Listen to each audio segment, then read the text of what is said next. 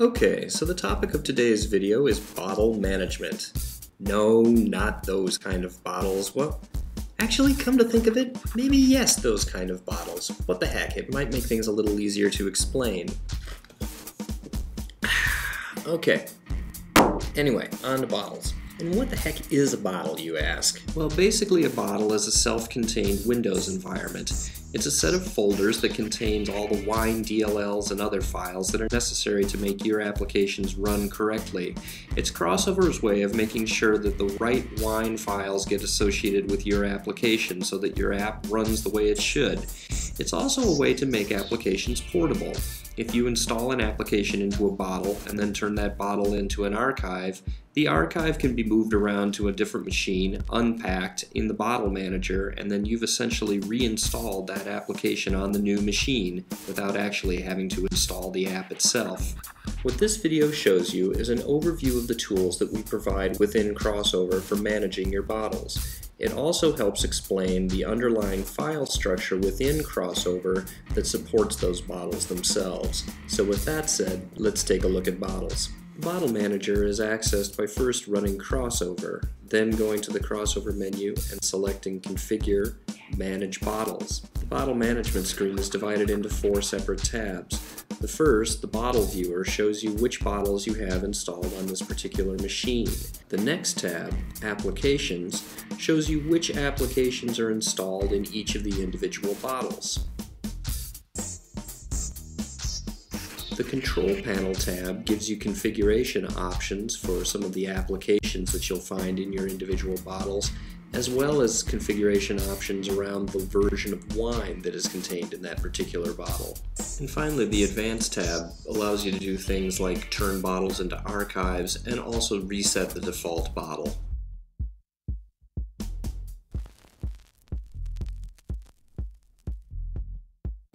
So let's take a look at a fairly typical CrossOver installation, with 2 separate bottles in this case. The first bottle, Win98, was the default bottle that got installed on this machine when I first put a Windows application on it. The second one, MS Office, was one that I added later on.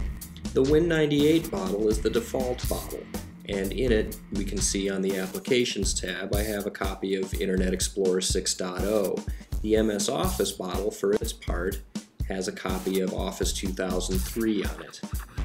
So each of these bottles corresponds with a file structure on our Mac, and I'd like to show that to you now.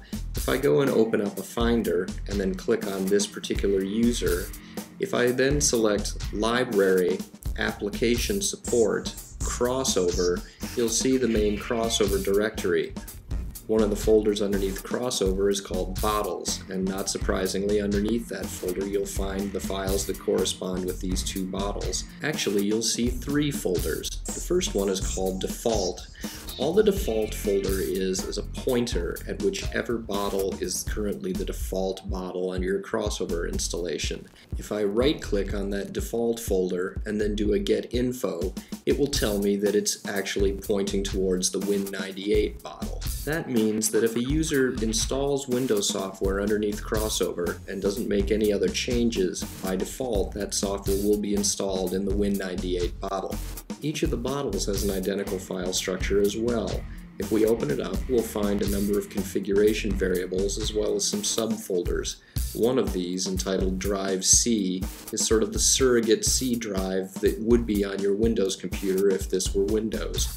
Underneath that, you'll find 2 more folders, one called Program Files and the other called Windows.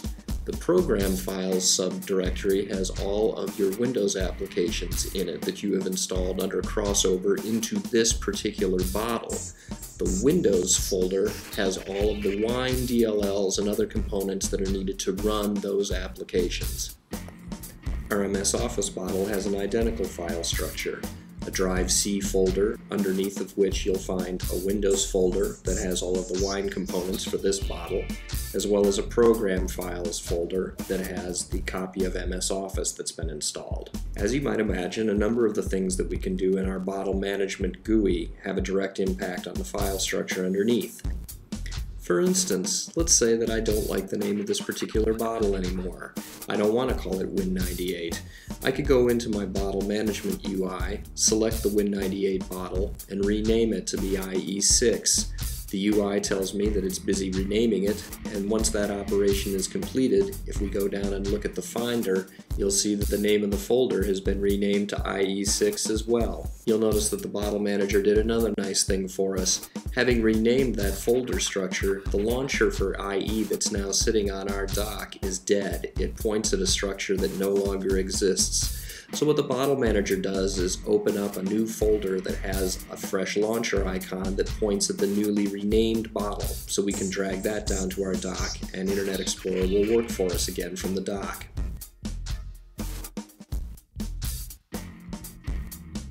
Speaking of launchers, let's talk about them for a minute.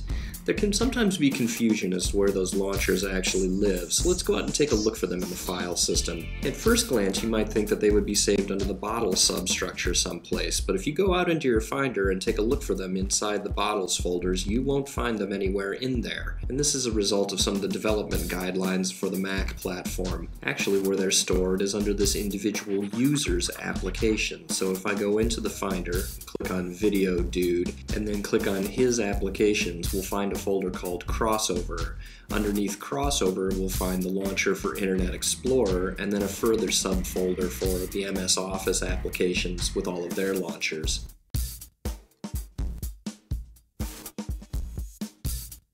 One of the things that makes bottles so cool is the fact that they're portable. Using the Bottle Manager, you can create what's known as an archive. An archive takes the entire folder structure of a single bottle and turns it into one compressed file.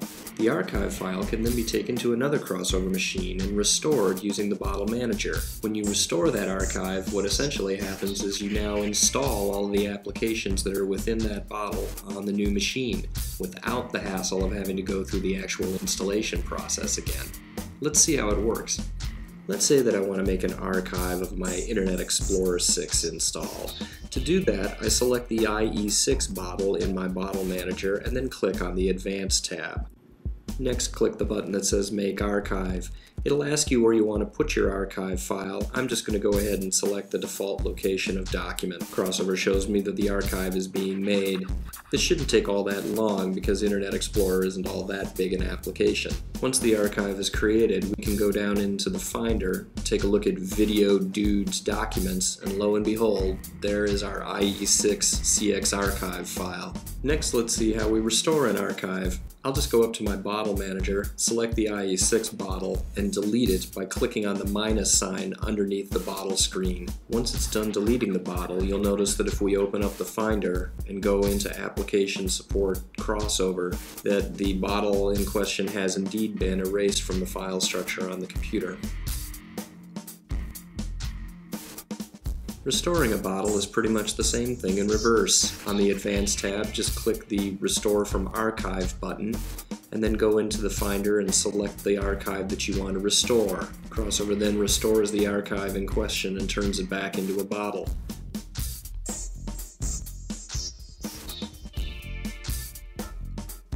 Once it tells us that it's completed, we can go into the Finder, take a look under Application Support, and under the bottle subdirectories, sure enough, we'll find an IE6 bottle put back there. And that pretty much concludes Bottle Management 101. I'm not going to bother going into the Control Panel tab at this time. Frankly, the functionality there is fairly advanced and also can be fairly dangerous. You shouldn't mess with this unless you really understand how wine works on a computer, or if you're following the explicit instructions of our support team. That said, hopefully this video has shown you how bottles can make your life a little bit easier. Thank you for your time and attention, and thank you for your interest in CrossOver.